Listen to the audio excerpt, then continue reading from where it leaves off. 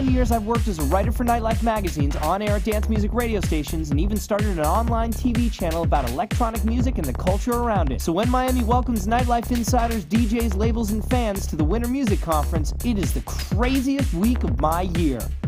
So why do I find myself hanging upside down at my first event of 2009? The Music Lounge with Armani Exchange, and it's a retreat for all the DJs, talent, VIP, media, everyone who kind of invades Miami for the week to get away from it all. Ah yes, I couldn't bear the Miami sun wearing the shades that I got the exact same time last year, could I? Hold it higher, goddammit!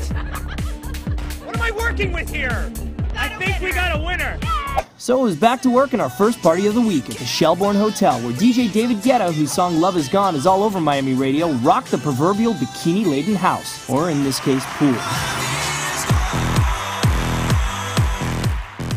Later that night, we went to the Global Underground party at Mint, and then to Cameo, where we discovered a hoedown at DJ Sharam's Western theme party. The next day, we started out by talking to DJ Carl Cox, who told us about spinning records for 1.8 million people at Berlin's Love Parade. I mean, when I started DJing, if I had more than 20 people, I was rocking it, you know.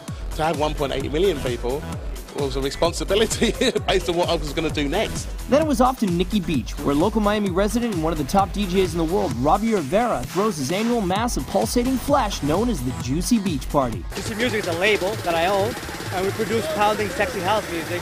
Later that night, I would have loved to have gone to even more nightclubs if I didn't hit the brick wall of my own exhaustion. So after the Juicy Beach Party, I had to crash. The next day began with BBC Radio 1's annual pool party at the Surf Comer Hotel. And later that night, I found myself sitting on the floor at Mint Lounge with the owner Roman, trying to decipher exactly what day it was. Is it Thursday? Is it Friday? I don't know. The next day, we went by the Remix Hotel to check out some of the new technologies in electronic music.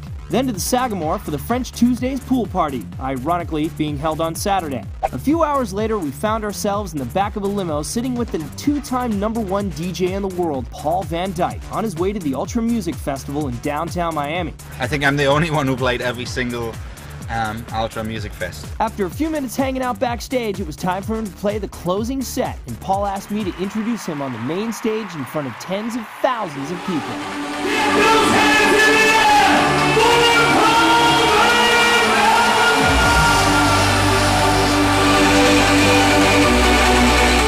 It was a week full of music and energy, followed by what I can only pray is a week full of nothing but sleep.